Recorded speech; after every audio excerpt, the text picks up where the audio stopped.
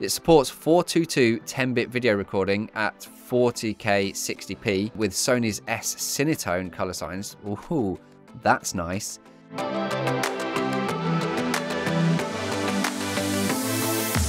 Hey, welcome back to DigiProNews. Welcome back, Andy, to DigiProNews. I know, it's been a little while, but, you know, got to take the summer off. But I'm back now, and it's time to look at everything that's, you know, kind of gone over the summer, things that have just been released. You know, it's not like it's been a slow summer, but there hasn't been too much. So there's some ground to cover, I'll give you that. But hopefully there is loads in this episode that we can go through, not super fast, but I'll kind of give you the key benefits of stuff that I found.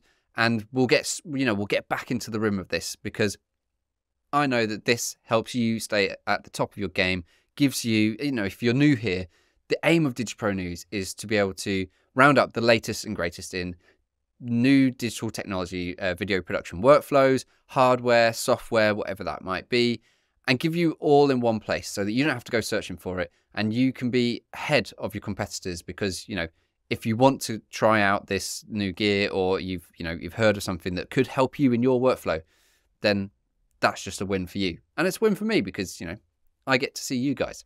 So let's jump into it, because it has been a little beat and I've got a fair few things to go through. And the first one is actually something that was released a couple of days ago, and it's from ZHIYUN, or ZHIYUN. How do you pronounce it? I can never get this right. ZHIYUN. ZHIYUN, I think, is how it's meant to be pronounced. I've seen different places say it different ways. But anyway, the maker of, you know, like gimbals and like phone gimbals and those sorts of like pieces of hardware, well, they've got another gimbal, and it's called the Crane 4. So the Crane had, well, so the fourth iteration, but the Crane gimbals, they're like competitors to like the DJI Ronins, like the RS-C Ronin, RS2. This has got some unique new features which are going to be incredibly handy, I've got to say. The first one is that it has a balance indicator light. So, you know, when you're setting up your gimbal and trying to make sure that it's all balanced correctly, and, you know, it can be an absolute pain, because if you don't get it right, the battery runs down quicker. But getting it right takes a long time sometimes, depending on what setup you've got going.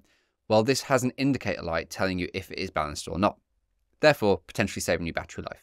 It's got a Bluetooth feature, integrated Bluetooth feature that allows direct control over shutter in some cameras, not all of them. You've got to find out which ones are compatible, but that could be interesting. It's ergonomically designed to reduce fatigue. So it has this like wrist guard on the bottom of it, so that you can like rest your wrist whilst you're holding it, which should help release some of the weight that you're carrying from kind of just your hand. That's cool. And this ZHIYUN Crane 4 can actually hold bigger DSLR cameras now as well. So they're talking about Blackmagic Pocket Cinema cameras, the Z-Cam and the Sigma FP. These are all quite easily held by the Crane 4, it says. It's got an expanded arm length and fortified motors, which provide precise control, all packed into a portable design. So it's got an intuitive, well, I say intuitive, color touchscreen. Integrated 1.22-inch color touchscreen, which gives you quick control over some of the gimbal's features, and offers real-time status checks, it says. You know, the battery that comes with it, it can run for 12 hours, they say, 12 hours, but it can also get power delivery from USB, so there's fast charging capabilities, which ensures a full charge in under 2 hours. So 12 hours runtime and then 2 hours to charge it back up again. That's pretty good. It also has this like little inbuilt fill light that comes with it, which is a first for the Crane series, pretty much first for a gimbal, I'm going to say.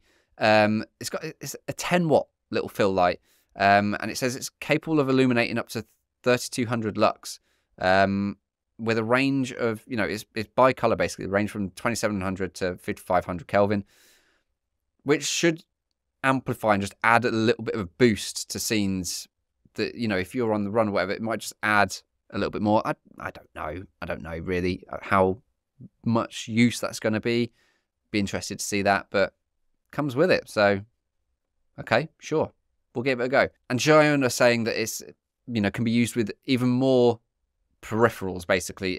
So it's compatible with various other accessories, such as like remote monitors, follow focus motors, ZHIYUN's transmount image transmission system, which I've not seen or used actually, but allowing creators to use it in more scenarios, basically.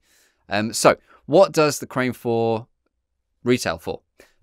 It's just the Crane 4 on its own is starting at $699, and then the Crane 4 combo, which includes a Master Move accessories and storage bag, is $749. So yeah, a good priced gimbal with some really cool features. The best thing is the ergonomic design and like that balance light probably. But at the end of the day, it's a gimbal. But it can, if you've got like a Blackmagic pocket cinema camera, this might be the one for you. So I was just talking about DJI, and yes, they do have some good gimbals. But not talking about gimbals, not talking about drones, we're talking about the Osmo Action cameras, because they actually have a fourth one as well. And this, it's not going to be a competitor to the Insta360 Go one that just came out, because that looks awesome. I've still not got my hands on one of those, but I keep seeing videos popping up around the internet, and the things that you can do with that, the places you can go, and the fact that it's got that remote kind of capability on the back once you take the little one out. Anyway, we're not talking about that. We're talking about the Osmo Action 4 from DJI. They have released a new Osmo Action, and they say it is ideal tool for adventurers, offering exceptional image quality and unmatched camera flexibility, designed for capturing thrilling moments. Sure. So, what is so good about the Action 4? Let's take a look. It's a 1.3-inch image sensor with a wide f.2 aperture, ability to shoot in 4K 120 frames per second with a 155-degree ultra-wide field of view. So yeah, that's pretty damn wide. 4K 120 frames per second is good, like that. Advanced stabilization called Rocksteady. They all have their own stabilization modes now, don't they? I can't remember what the Insta360 one was. I want to say Sure Stable. It's not that. Something. Anyway, they've all got them. This is called Rocksteady 3.0, which has horizon balancing and / horizon steady, which the 360 Go does. 10-bit D-Log M color. So DJI's D-Log can get 10-bit out of the Action 4. So advanced color grading capabilities in post from the footage on this, which is nice, with over 1 billion colors, and obviously the wider dynamic range that comes with 10-bit. D-Log being used more and more, obviously by people that fly DJI drones. D-Log is nice to get out of it, so having it in the Action cameras, being able to match them potentially, that's nice. Color temperature sensor for authentic tones, suited for various shooting conditions. Right, okay, cool. So, battery life. 2.5 hours of filming. That's pretty good from something that size. I'll take 2.5 hours, definitely. Fast charging takes 18 minutes to get to 80%. So even if, if you've been doing something for 2.5 hours and you want to take a break, stick it on charge for 18 minutes and you're back up to 80%. Get another 2 hours out of it. Nice. And the battery can operate at temperatures as low as -20. Don't know what you might be doing at -20. I guess pretty extreme snow sports, maybe. So the Osmo 4 has a magnetic quick release design. It has native vertical shooting for those that want to go straight to social in vertical.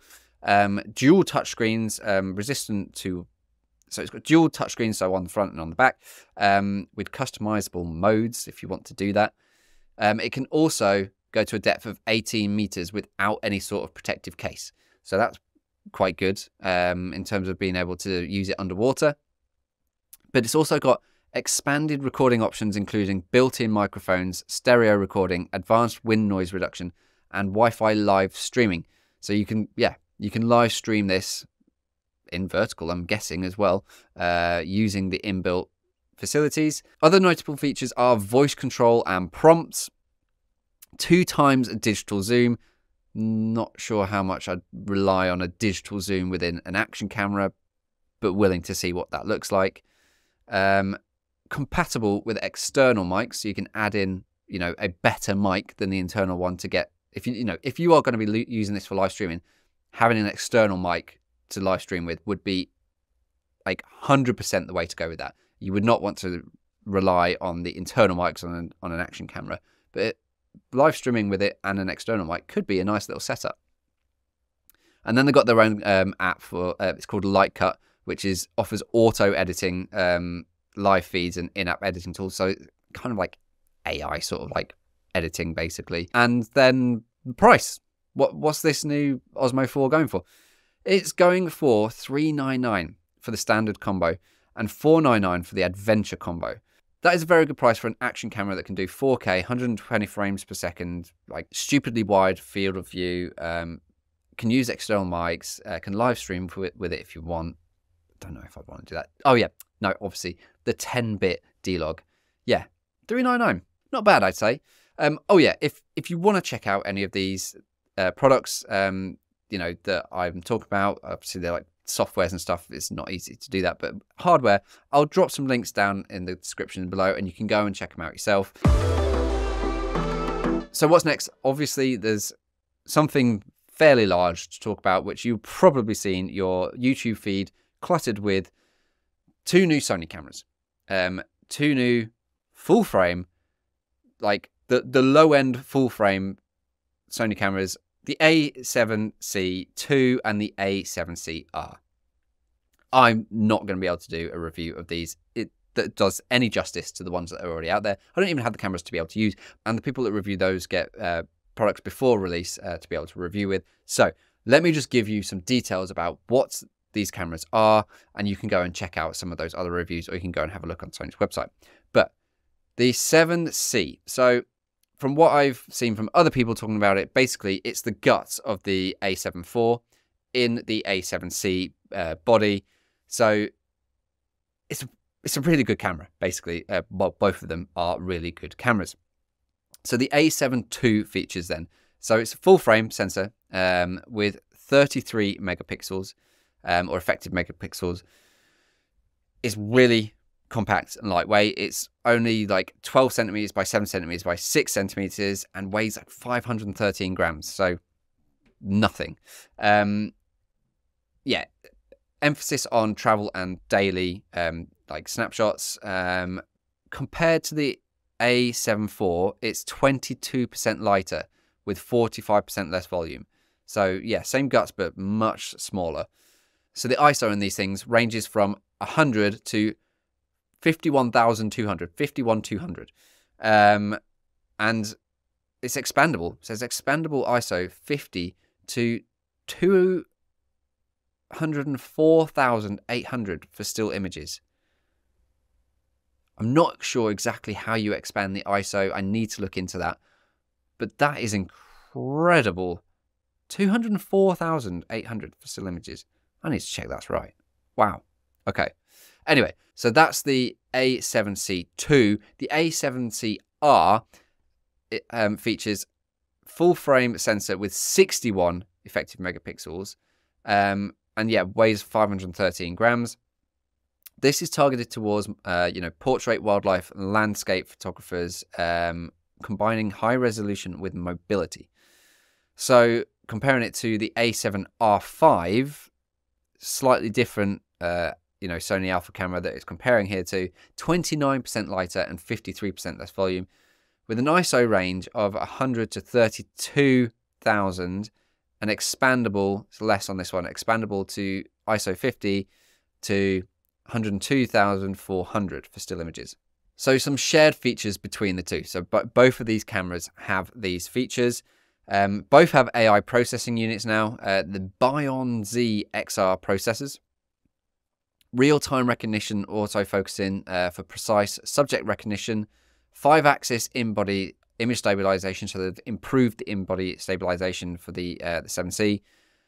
It supports 422 10-bit video recording at 40K 60p with Sony's S-Cinetone color signs. Ooh, that's nice. Improved video performance of high quality 4K video with features such as S-Log 3 and yes, S-Cinetone for cinematic shots. Equipped with touch operable vari-angle LCD monitors. The Creators app for easier media upload and remote camera operation. Yeah, that's the two cameras. As I said, I can't do it justice. I'm not going to kind of give like an opinions on it, but they do seem like very decent stills cameras is what I'm going to say. Video wise, obviously the 422 10-bit Cinetone, very nice to have at 4K 60. I don't think this is going to be like videographer's camera of choice potentially, but still a very nice camera, especially at this price point, because the A7 II, the A7C2, which is available in, this month, is £2,100, and with a lens, the 28 to 60mm lens is £2,350. The A7CR, which is available in October, the camera only is £3,200. So £2,100 for the A7C2. That's a very good price, and that, you know, that's basically like the same sort of price as the A6700 that they brought out, but it's full frame. Yeah, that is a very good price for that camera. So yeah, go and check it out and see what you think.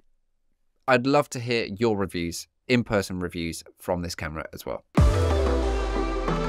So talking of cameras and lenses, let's move on to something else. And Tamron have released a new lens for the Nikon Z based cameras, and it's a 35 to 150mm f2 to 2.8 Di3 VXD.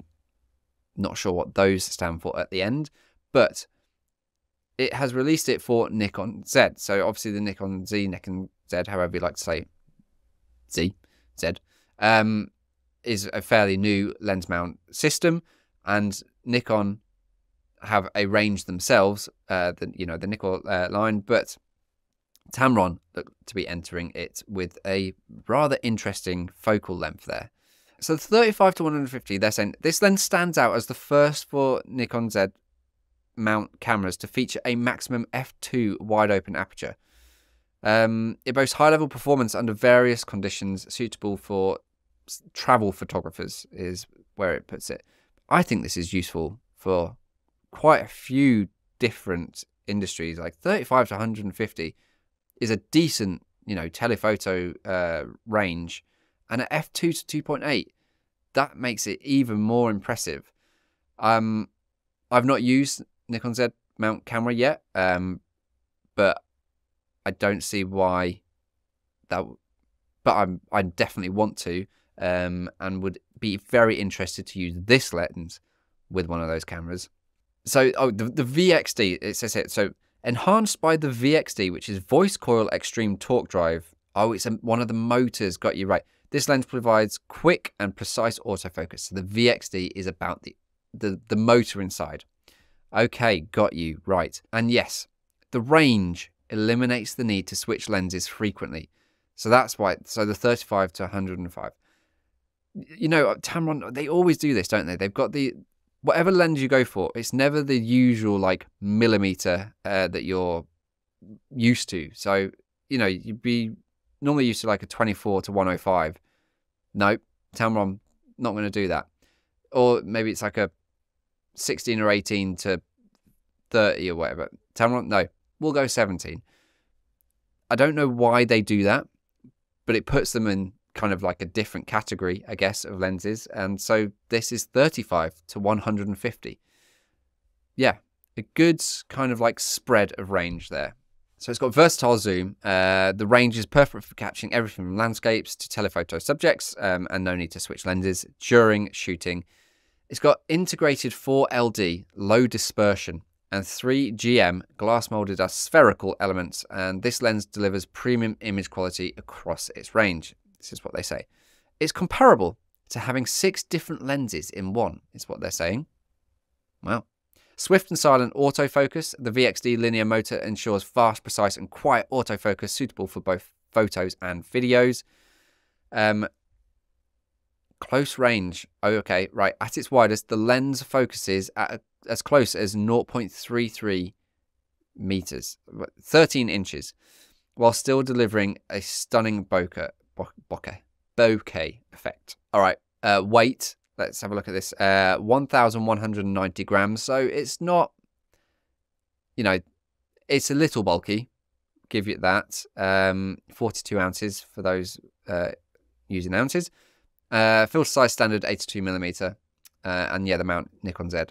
Haven't got anything about what price it is yet.